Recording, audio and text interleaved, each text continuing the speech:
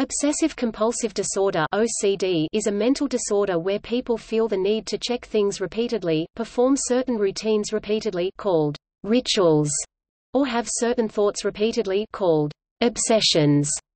People are unable to control either the thoughts or the activities for more than a short period of time. Common activities include hand-washing, counting of things, and checking to see if a door is locked. Some may have difficulty throwing things out. These activities occur to such a degree that the person's daily life is negatively affected. This often takes up more than an hour a day. Most adults realize that the behaviors do not make sense. The condition is associated with tics, anxiety disorder, and an increased risk of suicide. The cause is unknown. There appear to be some genetic components, with both identical twins more often affected than both non-identical twins. Risk factors include a history of child abuse or other stress-inducing event. Some cases have been documented to occur following infections. The diagnosis is based on the symptoms and requires ruling out other drug-related or medical causes. Rating scales such as the Yale-Brown Obsessive Compulsive Scale (YBOCS) can be used to assess the severity. Other disorders with similar symptoms include anxiety disorder, major depressive disorder, eating disorders, tic disorders, and obsessive-compulsive personality disorder. Treatment involves counseling, such as cognitive behavioral therapy (CBT), and sometimes antidepressants such as selective serotonin reuptake inhibitors (SSRIs) or clomipramine. CBT for OCD involves increasing exposure to what causes the problems while not allowing the repetitive behavior to occur. While clomipramine appears to work as well as SSRIs, it has greater side effects, so is typically reserved as a second-line treatment. Atypical antipsychotics may be useful when used in addition to an SSRI in treatment-resistant cases, but are also associated with an increased risk of side effects. Without treatment, the condition often lasts decades. Obsessive-compulsive disorder affects about 2.3% of people at some point in their life. Rates during a given year are about 1.2%, and it occurs worldwide. It is unusual for symptoms to begin after the age of 35, and half of people develop problems before 20. Males and females are affected about equally. In English, the phrase obsessive-compulsive is often used in an informal manner unrelated to OCD to describe someone who is excessively meticulous, perfectionistic, absorbed, or otherwise fixated.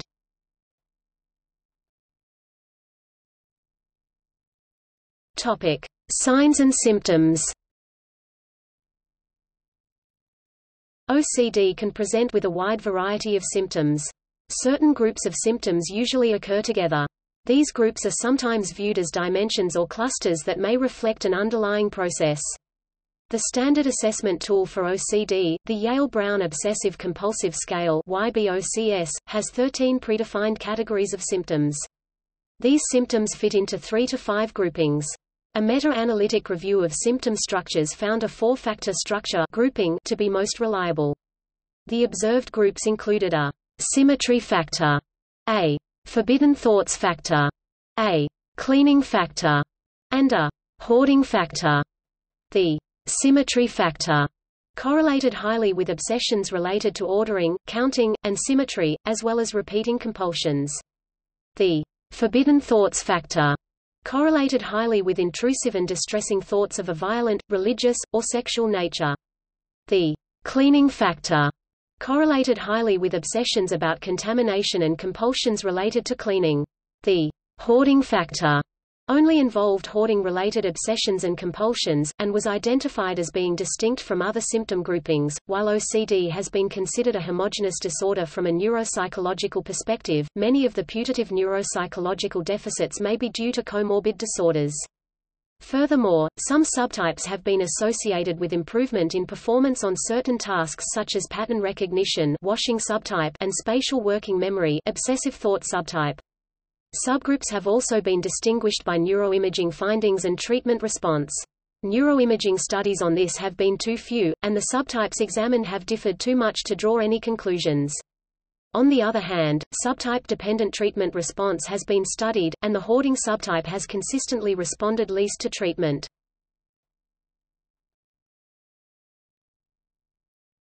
Topic: Obsessions. Obsessions are thoughts that recur and persist, despite efforts to ignore or confront them. People with OCD frequently perform tasks, or compulsions, to seek relief from obsession-related anxiety. Within and among individuals, the initial obsessions, or intrusive thoughts, vary in their clarity and vividness. A relatively vague obsession could involve a general sense of disarray or tension accompanied by a belief that life cannot proceed as normal while the imbalance remains. A more intense obsession could be a preoccupation with the thought or image of someone close to them dying or intrusions related to relationship rightness. Other obsessions concern the possibility that someone or something other than oneself, such as God, the devil, or disease, will harm either the person with OCD or the people or things that the person cares about. Other individuals with OCD may experience the sensation of invisible protrusions emanating from their bodies, or have the feeling that inanimate objects are ensouled. Some people with OCD experience sexual obsessions that may involve intrusive thoughts or images of kissing, touching, fondling, oral sex, anal sex, intercourse, incest, and rape with strangers, acquaintances, parents, children, family members, friends, co-workers, animals, and religious figures, and can include heterosexual or homosexual content with persons of any age. As with other intrusive, unpleasant thoughts or images, some disquieting sexual thoughts at times are normal, but people with OCD may attach extraordinary significance to the thoughts. For example, obsessive fears about sexual orientation can appear to the person with OCD, and even to those around them, as a crisis of sexual identity.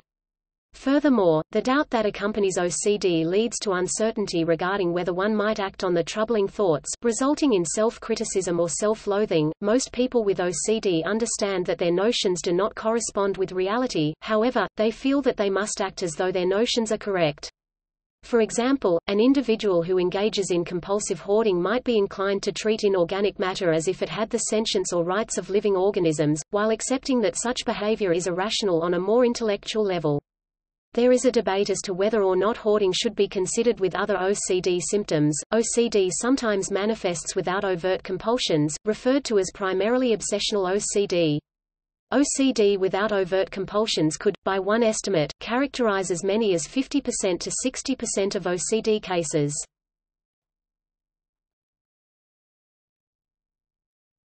Topic: Compulsions. Some people with OCD perform compulsive rituals because they inexplicably feel they have to, while others act compulsively so as to mitigate the anxiety that stems from particular obsessive thoughts. The person might feel that these actions somehow either will prevent a dreaded event from occurring or will push the event from their thoughts. In any case, the individual's reasoning is so idiosyncratic or distorted that it results in significant distress for the individual with OCD or for those around them. Excessive skin picking, hair pulling, nail biting, and other body-focused repetitive behavior disorders are all on the obsessive-compulsive spectrum. Some individuals with OCD are aware that their behaviors are not rational, but feel compelled to follow through with them to fend off feelings of panic or dread. Some common compulsions include hand washing, cleaning, checking things, e.g., locks on doors, repeating actions, e.g., turning on and off switches, ordering items in a certain way, and requesting reassurance. Compulsions are different from tics such as touching, tapping, rubbing, or blinking, and stereotyped movements such as head banging, body rocking, or self-biting, which usually aren't as complex and aren't precipitated by obsessions. It can sometimes be difficult to tell the difference between compulsions and complex tics. About 10% to 40% of individuals with OCD also have a lifetime tic disorder. People rely on compulsions as an escape from their obsessive thoughts, however, they are aware that the relief is only temporary, that the intrusive thoughts will soon return. Some people use compulsions to avoid situations that may trigger their obsessions. Although some people do certain things over and over again, they do not necessarily perform these actions compulsively. For example, bedtime routines, learning a new skill, and religious practices are not compulsions. Whether or not behaviors are compulsions or mere habit depends on the context in which the behaviors are performed. For example, arranging and ordering DVDs for 8 hours a day would be expected of one who works in a video store, but would seem abnormal in other situations. In other words, habits tend to bring efficiency to one's life, while compulsions tend to disrupt it. In addition to the anxiety and fear that typically accompanies OCD, sufferers may spend hours performing such compulsions every day. In such situations, it can be hard for the person to fulfill their work, family, or social roles. In some cases, these behaviors can also cause adverse physical symptoms. For example, people who obsessively wash their hands with antibacterial soap and hot water can make their skin red and raw with dermatitis. People with OCD can use rationalizations to explain their behavior, however, these rationalizations do not apply to the overall behavior but to each instance individually. For example, a person compulsively checking the front door may argue that the time taken and stress caused by one more check of the front door is much less than the time and stress associated with being robbed, and thus checking is the better option. In practice, after that check, the person is still not sure and deems it is still better to perform one more check, and this reasoning can continue as long as necessary.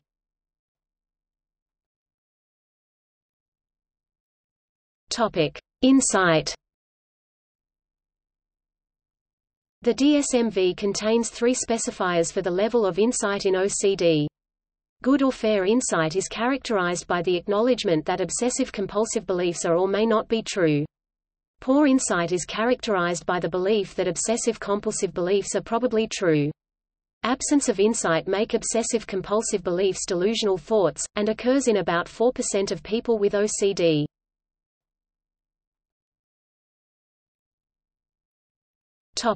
Overvalued ideas. Some people with OCD exhibit what is known as overvalued ideas. In such cases, the person with OCD will truly be uncertain whether the fears that cause them to perform their compulsions are irrational or not. After some discussion, it is possible to convince the individual that their fears may be unfounded. It may be more difficult to do ERP therapy on such people because they may be unwilling to cooperate, at least initially. There are severe cases in which the person has an unshakable belief in the context of OCD that is difficult to differentiate from psychotic disorders.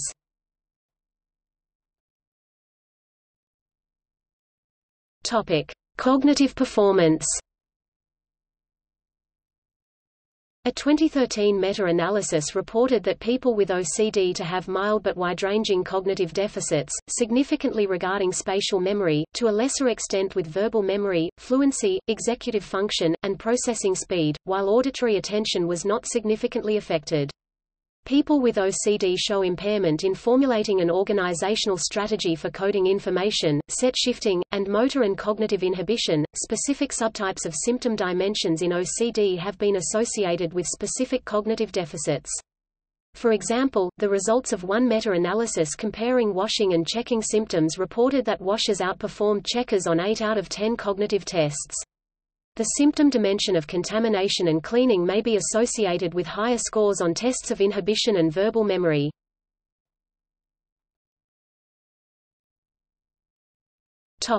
Children. Approximately 1 to 2% of children are affected by OCD. Obsessive-compulsive disorder symptoms tend to develop more frequently in children that are 10 to 14 years of age, with males displaying symptoms at an earlier age and a more severe level than the females. In children, symptoms can be grouped into at least 4 types.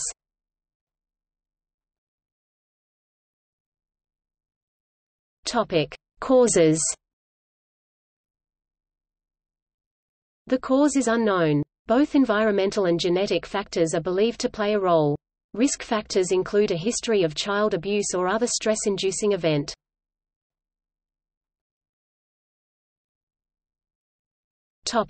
Genetics.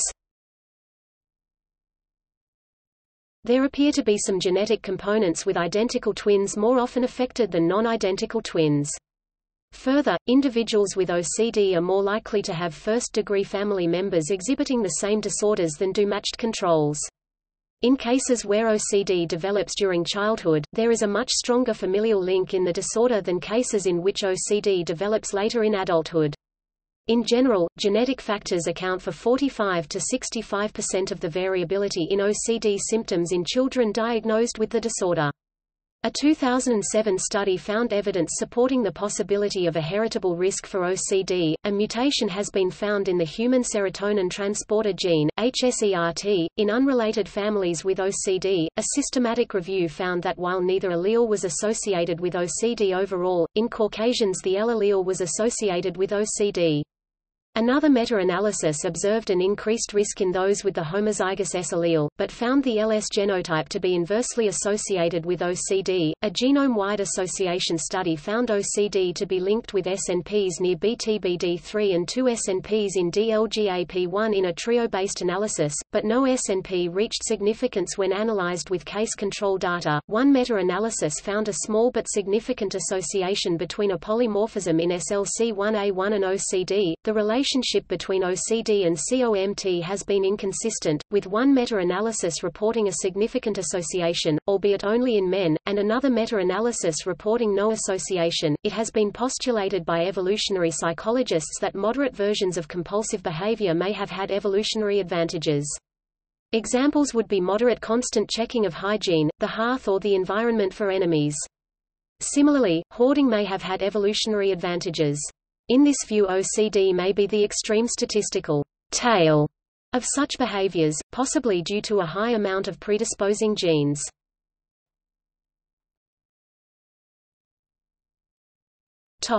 Autoimmune.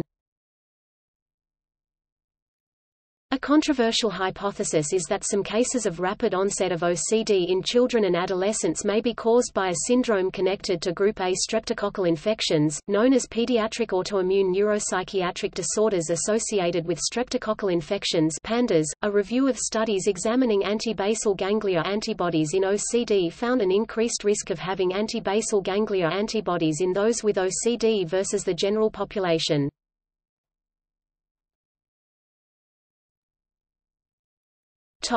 Mechanisms.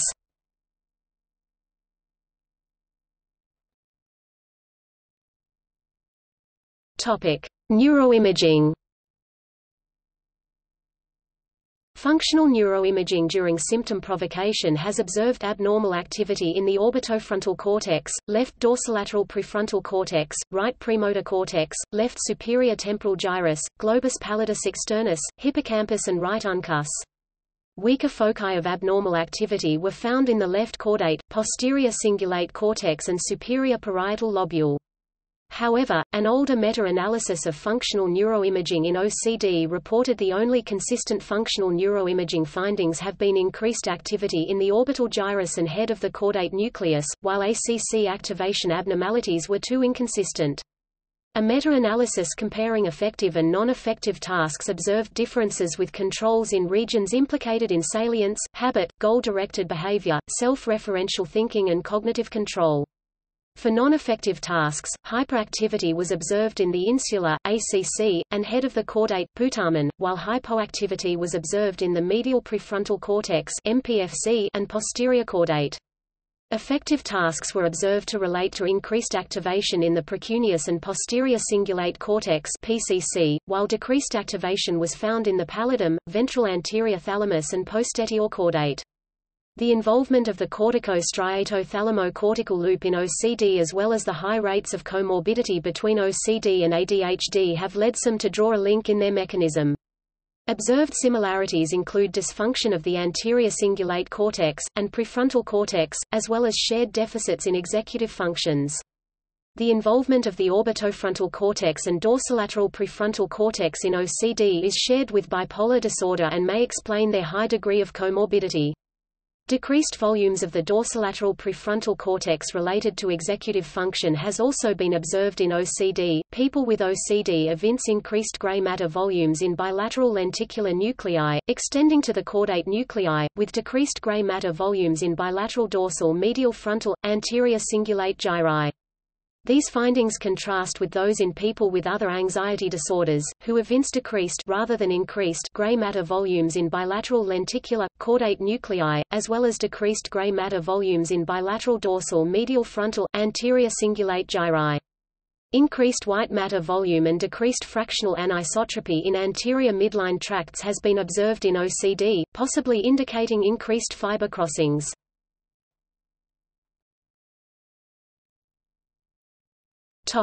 Cognitive models. Generally, two categories of models for OCD have been postulated, the first involving deficits in executive function, and the second involving deficits in modulatory control. The first category of executive dysfunction is based on the observed structural and functional abnormalities in the DLPFC, striatum, and thalamus. The second category, involving dysfunctional modulatory control, primarily relies on observed functional and structural differences in the ACC, MPFC and OFC. One proposed model suggests that dysfunction in the OFC leads to improper valuation of behaviors and decreased behavioral control, while the observed alterations in amygdala activations leads to exaggerated fears and representations of negative stimuli. Due to the heterogeneity of OCD symptoms, studies differentiating between symptoms have been performed. Symptom-specific neuroimaging abnormalities include the hyperactivity of caudate and ACC in checking rituals, while finding increased activity of cortical and cerebellar regions in contamination-related symptoms. Neuroimaging differentiating between content of intrusive thoughts have found differences between aggressive as opposed to taboo thoughts, finding increased connectivity of the amygdala, ventral striatum, and ventromedial prefrontal cortex in aggressive symptoms, while observing increased connectivity between the ventral striatum and insula in sexual, religious intrusive thoughts. Another model proposes that affective dysregulation links excessive reliance on habit-based action selection with compulsions. This is supported by the observation that those with OCD demonstrate decreased activation of the ventral striatum when anticipating monetary reward, as well as increase functional connectivity between the VS and the OFC. Furthermore, those with OCD demonstrate reduced performance in Pavlovian fear extinction tasks, hyperresponsiveness in the amygdala to fearful stimuli, and hyporesponsiveness in the amygdala when exposed to positively valenced stimuli. Stimulation of the nucleus accumbens has also been observed to effectively alleviate both obsessions and compulsions, supporting the role of affective dysregulation in generating both.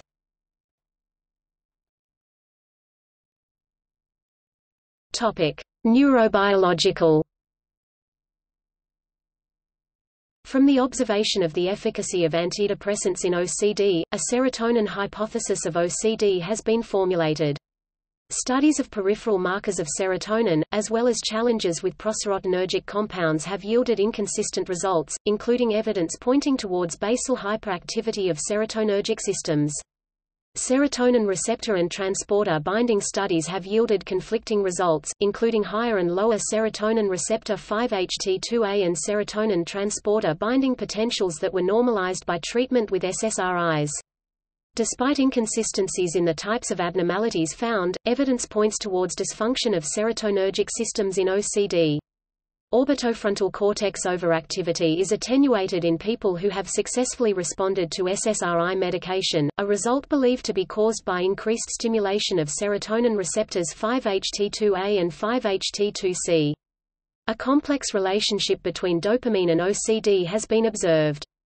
Although antipsychotics, which act by antagonizing dopamine receptors, may improve some cases of OCD, they frequently exacerbate others.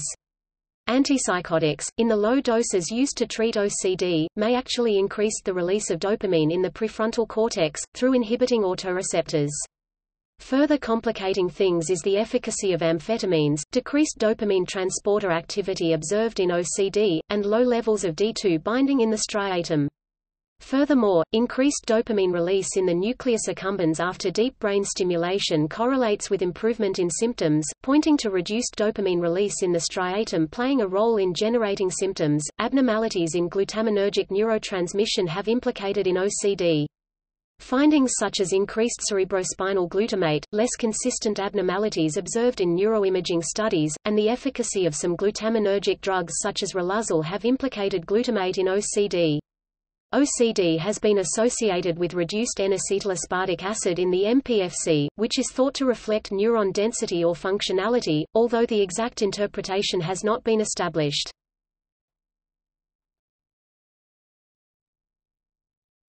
Topic: Diagnosis. Formal diagnosis may be performed by a psychologist, psychiatrist, clinical social worker, or other licensed mental health professional. To be diagnosed with OCD, a person must have obsessions, compulsions, or both, according to the Diagnostic and Statistical Manual of Mental Disorders (DSM). The quick reference to the 2000 edition of the DSM states that several features characterize clinically significant obsessions and compulsions.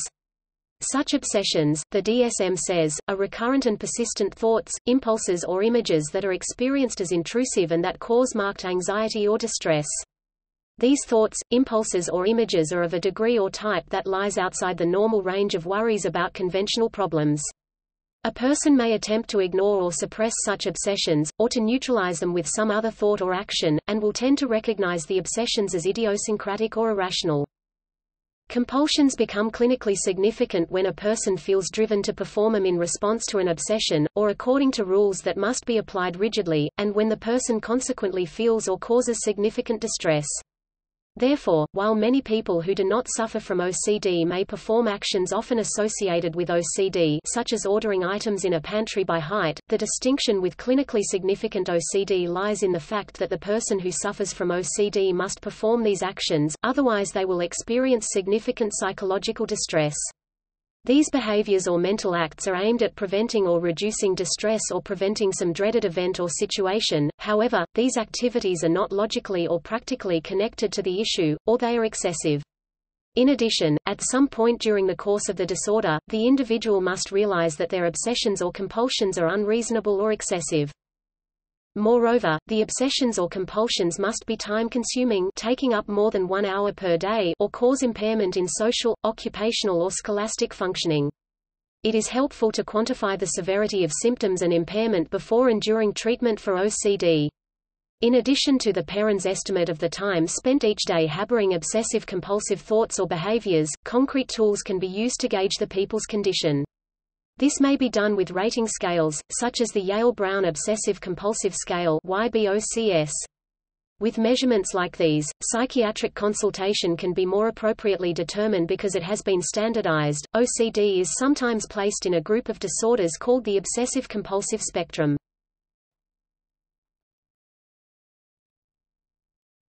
Topic: Differential diagnosis. OCD is often confused with the separate condition obsessive-compulsive personality disorder (OCPD). OCD is ego-dystonic, meaning that the disorder is incompatible with the sufferer's self-concept. Because ego-dystonic disorders go against a person's self-concept, they tend to cause much distress. OCPD, on the other hand, is ego-syntonic, marked by the person's acceptance that the characteristics and behaviors displayed as a result are compatible with their self-image, or are otherwise appropriate, correct or reasonable. As a result, people with OCD are often aware that their behavior is not rational, are unhappy about their obsessions but nevertheless feel compelled by them. By contrast, people with OCPD are not aware of anything abnormal, they will readily explain why their actions are rational, it is usually impossible to convince them otherwise, and they tend to derive pleasure from their obsessions or compulsions.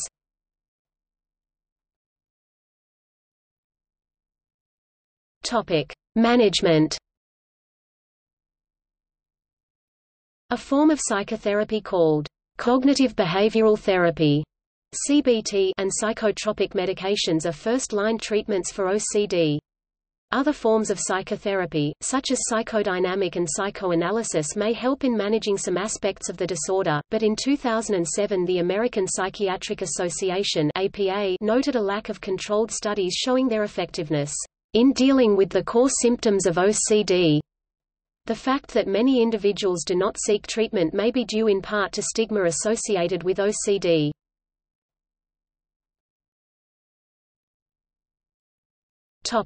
Therapy.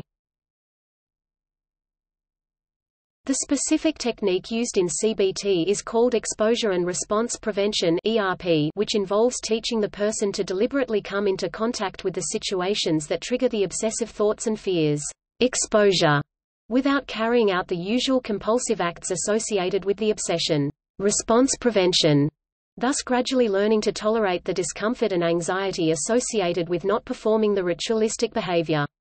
At first, for example, someone might touch something only very mildly contaminated, such as a tissue that has been touched by another tissue that has been touched by the end of a toothpick that has touched a book that came from a contaminated location, such as a school. That is the exposure. The ritual prevention is not washing. Another example might be leaving the house and checking the lock only once, exposure, without going back and checking again, ritual prevention. The person fairly quickly habituates to the anxiety-producing situation and discovers that their anxiety level drops considerably. They can then progress to touching something more contaminated, or not checking the lock at all. Again, without performing the ritual behavior of washing or checking. ERP has a strong evidence base, and it is considered the most effective treatment for OCD. However, this claim was doubted by some researchers in 2000 who criticized the quality of many studies. It has generally been accepted that psychotherapy, in combination with psychiatric medication, is more effective than either option alone.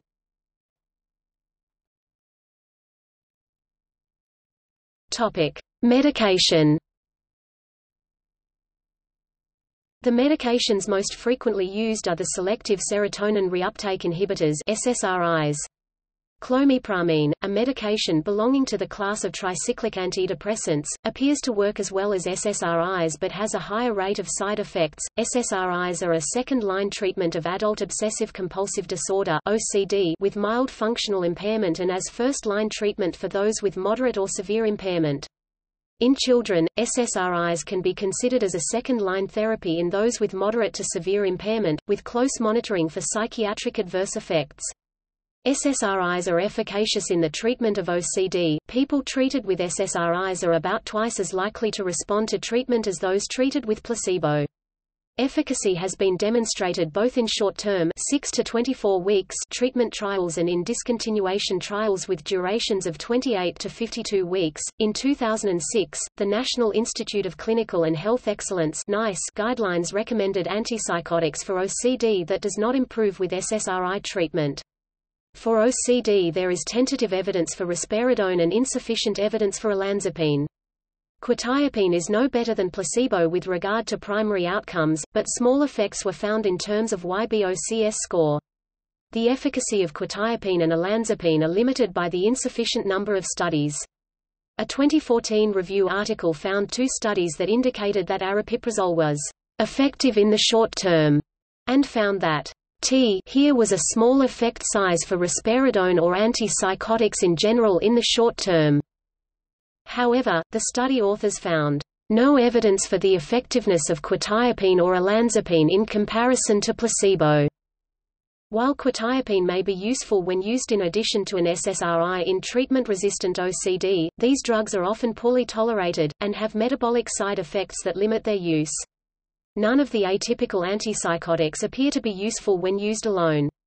Another review reported that no evidence supports the use of first-generation antipsychotics in OCD. A guideline by the APA suggested that dextroamphetamine may be considered by itself after more well-supported treatments have been tried.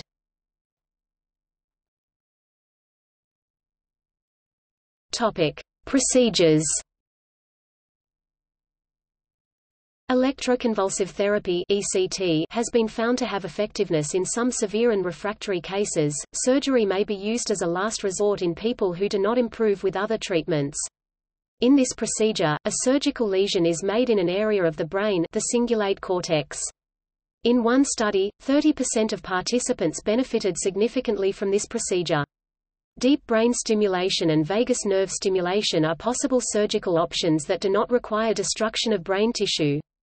In the United States, the Food and Drug Administration approved deep brain stimulation for the treatment of OCD under a humanitarian device exemption requiring that the procedure be performed only in a hospital with specialist qualifications to do so. In the United States, psychosurgery for OCD is a treatment of last resort and will not be performed until the person has failed several attempts at medication at the full dosage with augmentation, and many months of intensive cognitive behavioral therapy with exposure and ritual response prevention. Likewise, in the United Kingdom, psychosurgery cannot be performed unless a course of treatment from a suitably qualified cognitive behavioral therapist has been carried out.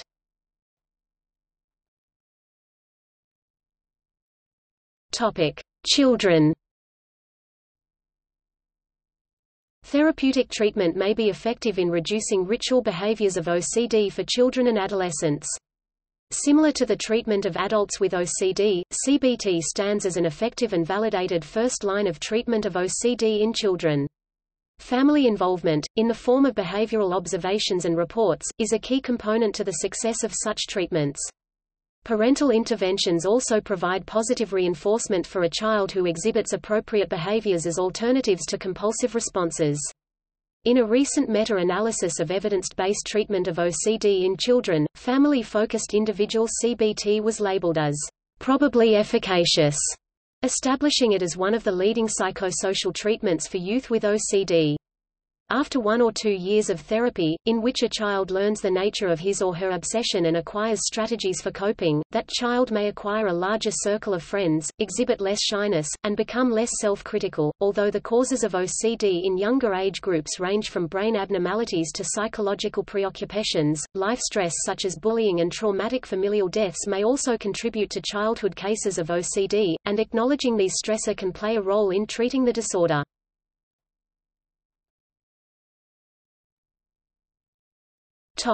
Epidemiology. Obsessive-compulsive disorder affects about 2.3% of people at some point in their life. Rates during a given year are about 1.2% and it occurs worldwide. It is unusual for symptoms to begin after the age of 35 and half of people develop problems before 20. Males and females are affected about equally.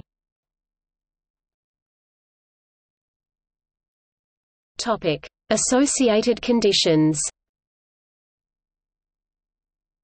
People with OCD may be diagnosed with other conditions, as well as or instead of OCD, such as the aforementioned obsessive-compulsive personality disorder, major depressive disorder, bipolar disorder, generalized anxiety disorder, anorexia nervosa, social anxiety disorder, bulimia nervosa, Tourette syndrome, autism spectrum disorder, attention deficit hyperactivity disorder, dermatillomania, compulsive skin picking, body dysmorphic disorder and trichotillomania, hair pulling. More than 50% of people experience suicidal tendencies, and 15% have attempted suicide. Depression, anxiety, and prior suicide attempts increase the risk of future suicide attempts. Individuals with OCD have also been found to be affected by delayed sleep phase syndrome at a substantially higher rate than the general public. Moreover, severe OCD symptoms are consistently associated with greater sleep disturbance. Reduced total sleep time and sleep efficiency have been observed in people with OCD, with delayed sleep onset and offset and an increased prevalence of delayed sleep phase disorder. Behaviorally, there is some research demonstrating a link between drug addiction and the disorder as well. For example, there is a higher risk of drug addiction among those with any anxiety disorder, possibly as a way of coping with the heightened levels of anxiety, but drug addiction among people with OCD may serve as a type of compulsive behavior and not just as a coping mechanism. Depression is also extremely prevalent among people with OCD.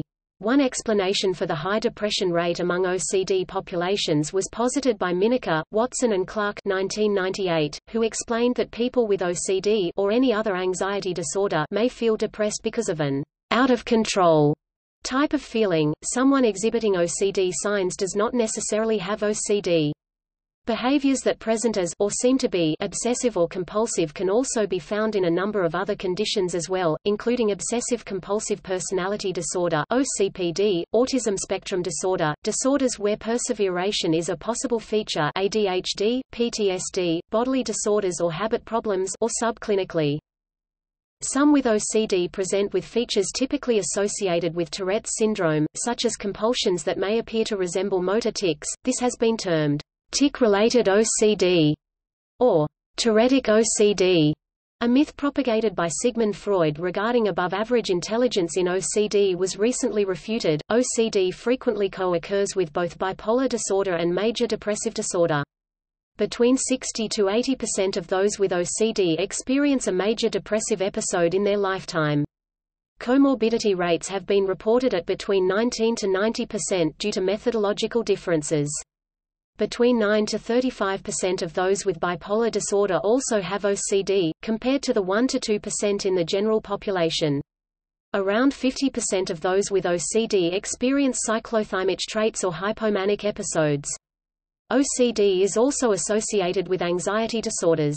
Lifetime comorbidity for OCD has been reported at 22% for specific phobia, 18% for social anxiety disorder, 12% for panic disorder, and 30% for generalized anxiety disorder. The comorbidity rate for OCD and ADHD has been reported as high as 51%.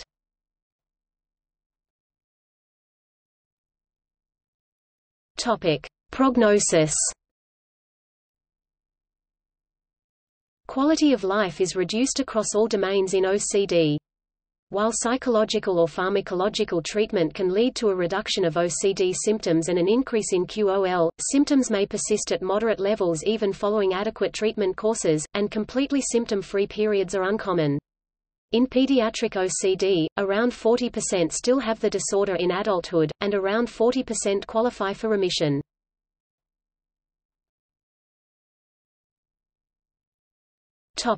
History. In the 7th century AD, John Climacus records an instance of a young monk plagued by constant and overwhelming temptations to blasphemy, consulting an older monk, who told him, "My son, I take upon myself all the sins which these temptations have led you, or may lead you, to commit. All I require of you is that for the future you pay no attention to them whatsoever." The Cloud of Unknowing, a Christian mystical text from the late 14th century, recommends dealing with recurring obsessions by first attempting to ignore them, and, if that fails, cower under them like a poor wretch and a coward overcome in battle, and reckon it to be a waste of your time for you to strive any longer against them. A technique now known as emotional flooding. From the 14th to the 16th century in Europe, it was believed that people who experienced blasphemous, sexual or other obsessive thoughts were possessed by the devil. Based on this reasoning, treatment involved banishing the evil from the possessed person through exorcism. The vast majority of people who thought they were possessed by the devil did not suffer from hallucinations or other spectacular symptoms, but complained of anxiety, religious fears, and evil thoughts. In 1584, a woman from Kent, England named Mrs. Davy, described by a justice of the peace as a good wife, was nearly burned at the stake after she confessed that she experienced constant, unwanted urges to murder her family. The English term obsessive compulsive comes from the translated term used to describe the first conceptions of OCD by Carl Westphal, Zwangsvorstellung.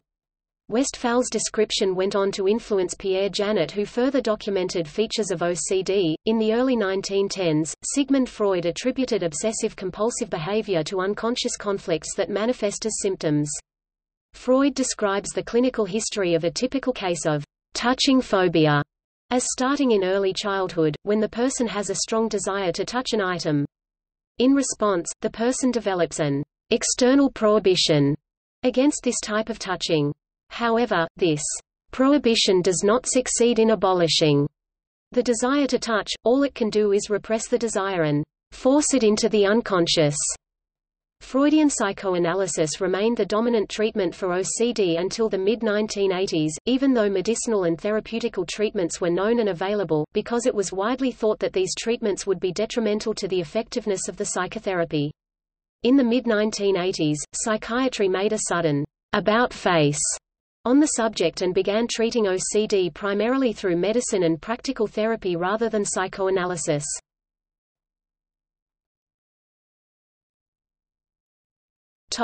Notable cases. John Bunyan (1628–1688), the author of The Pilgrim's Progress, displayed symptoms of OCD which had not yet been named. During the most severe period of his condition, he would mutter the same phrase over and over again to himself while rocking back and forth. He later described his obsessions in his autobiography Grace Abounding to the Chief of Sinners, stating, "These things may seem ridiculous to others, even as ridiculous as they were in themselves, but to me they were the most tormenting cogitations."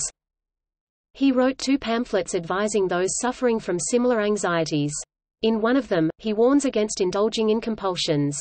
Have care of putting off your trouble of spirit in the wrong way, by promising to reform yourself and lead a new life, by your performances or duties. British poet, essayist and lexicographer Samuel Johnson (1709–1784) also suffered from OCD.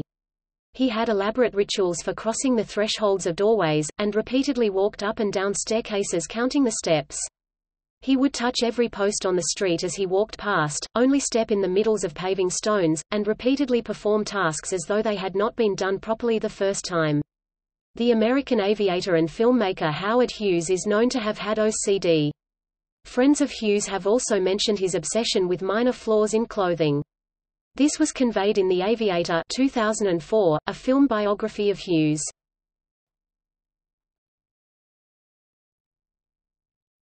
Topic: Society and culture.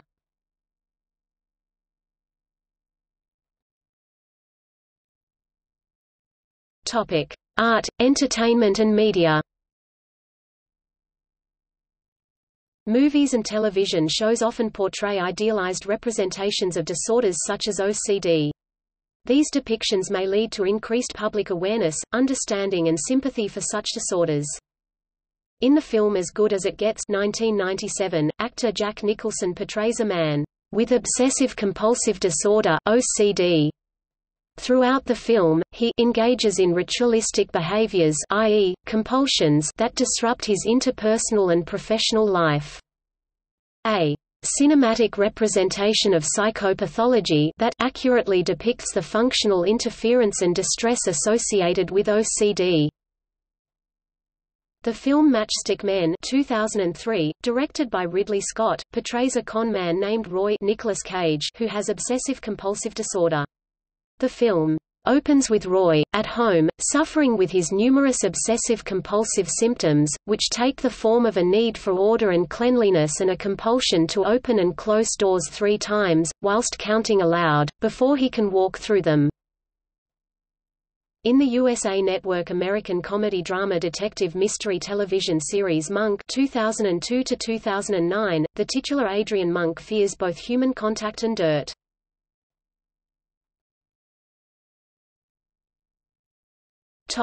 Research. The naturally occurring sugar inositol has been suggested as a treatment for OCD. Nutrition deficiencies may also contribute to OCD and other mental disorders.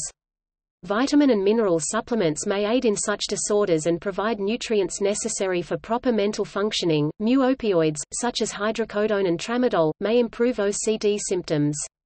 Administration of opiate treatment may be contraindicated in individuals concurrently taking CYP2D6 inhibitors such as fluoxetine and paroxetine. Much current research is devoted to the therapeutic potential of the agents that affect the release of the neurotransmitter glutamate or the binding to its receptors.